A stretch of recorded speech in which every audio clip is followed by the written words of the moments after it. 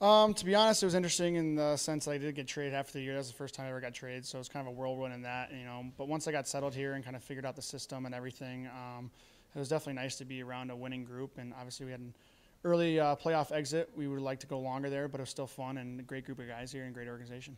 And that's what I've heard a lot from the players we've talked to today is just the group that this has produced this season. It seemed like players were having more fun than they may have ever had in their careers. Do you feel like that kind of brought a little bit of a springboard to you and what you had to offer to Ontario? Oh yeah, it was definitely a fresh start in the sense that, you know, coming out here, nicer weather, and playing in front of great crowds, stuff like that. And then the guys on top of it were, you know, amazing and, you know, very welcoming in. So it was definitely a nice start to the second half of the season.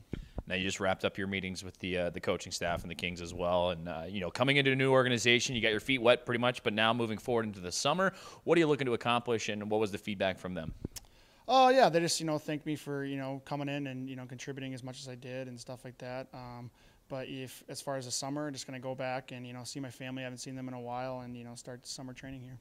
And with that being said, if I saw your contract correctly, unrestricted free agent moving into this summer. What does the future hold? Do you want to be back if the opportunity is there, or is this a chance for? But I don't know. That's something that's going to happen at a later date. I'm just trying to say my goodbyes here, and appreciate and thanking everybody for a great season.